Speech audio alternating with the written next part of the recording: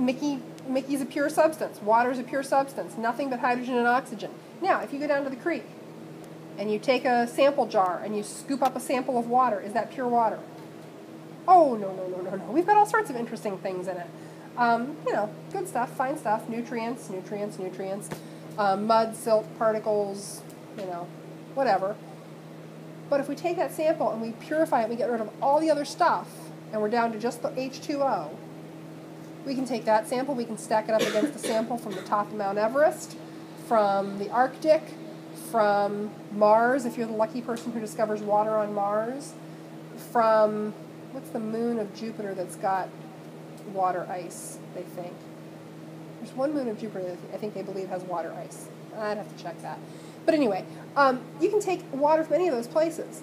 It's still going to freeze at 0, melt at 100, expand when it freezes, do all the same things that water does. Pure substances, that's just how they are.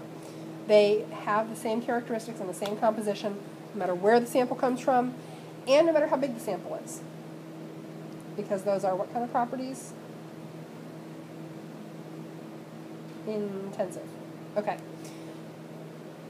Okay, so when we talked about mixtures earlier, we actually said this in the summer preliminary work that you did. You can't always tell a mixture by looking at it. It's not always possible to look at something and know that it's a mixture.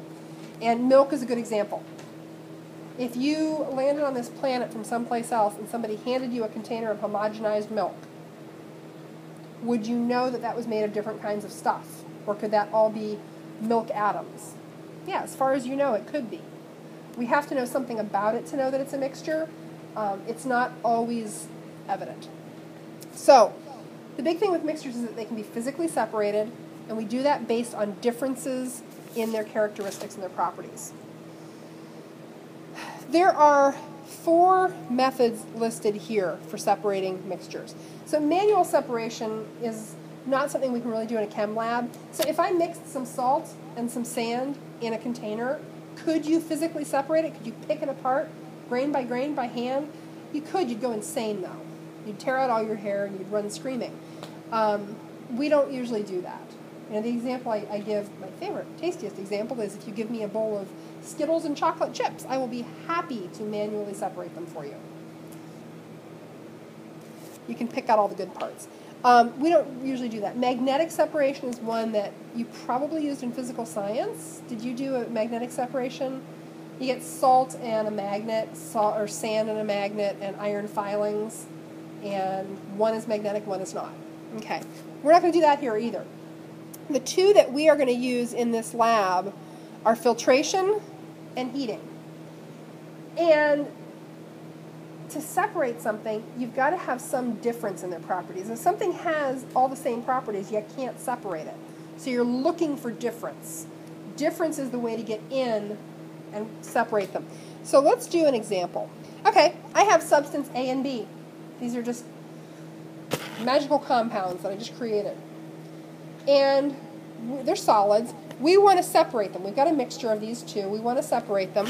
And we're looking at a solubility chart, and it turns out they're both soluble in water.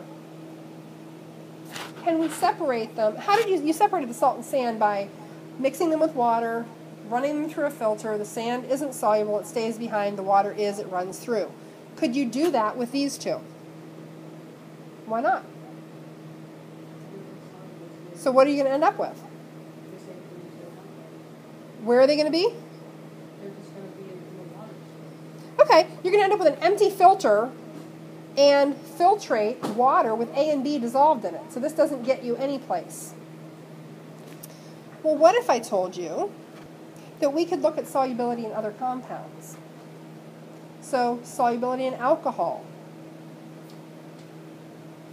What if A is non-soluble in alcohol and B is soluble in alcohol? Do we now have a way to separate these 2 using filtration? Yeah. If we put them in alcohol, B is going to go into solution. When we pour it through the filter, we're going to be left with a filter full of what? A. And we're going to have B in alcohol in a container. This difference in solubilities comes into play There are a lot of things that are soluble in long-chain organics like gasoline that are not soluble in water. So grease is a good example. If you've ever had the chance to change wheel bearings. Now, what you're not supposed to do, and what I grew up doing, and you're nodding your head, so I'm guessing what you do, is you take the old wheel bearings, they're packed full of dirty, nasty old grease with all kinds of grime in it, and you need to get that out, and you drop them in a bucket of gasoline, and you swirl them around, and you manipulate them with your hands and stick your hands in a known carcinogen until all of that grease comes out of the bearings and ends up in solution in the gasoline. You're not supposed to do that. That's what we always did. Because that grease is soluble in gasoline. It's not soluble in water. You can put a glob of grease in water and it's going to stay a glob of grease in water. You know that they don't mix. So we have to have some difference in solubility. Let's think about the next case scenario. So now we've got two other compounds, C and D. And boiling point is also sometimes called vaporization point or heat of vaporization. It's the point at which something goes from being a liquid, well, it's the point at which something transitions to the vapor phase, goes to being a gas. So if C, so we've got, again, a mixture of C and D, they're both solids, and at some point, presumably, they will melt, and at some other point, presumably, they will go from being a liquid to being a gas. So what if C has a boiling point of 75 degrees Celsius, and D has a boiling point of 150 degrees Celsius? Is there a way to separate those two based on boiling point or vaporization point? How can you do it?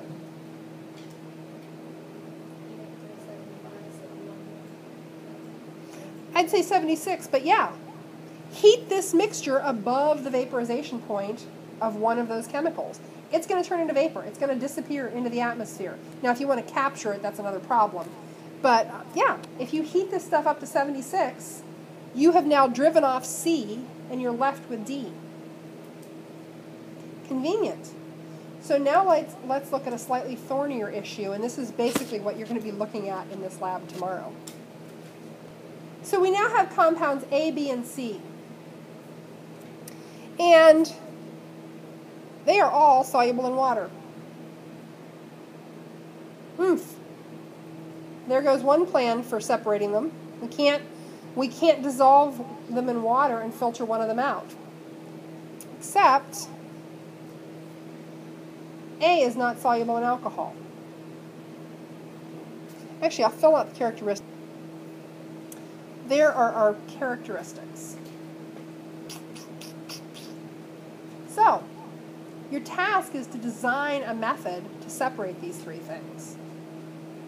The flow chart that you have in your lab is a way to visually sketch out your method based on characteristics. So we're going to create a flow chart. So we have A, B, and C all mixed together, and we need to do something to it. So our options, based on what's presented, well, first of all, we know that dissolving them in water is not going to separate anything. They're all soluble in water. So we can just scratch that right off. There will be no dissolving things in water. But we've got a difference in solubility with alcohol. We've got a difference in vaporization points. Okay. What are your thoughts? Okay. Okay, so we've got a rough methodology here for doing the separation. There are other methodologies we can use. This gets us started on another one. There are some drawbacks here, but we'll talk more about that tomorrow.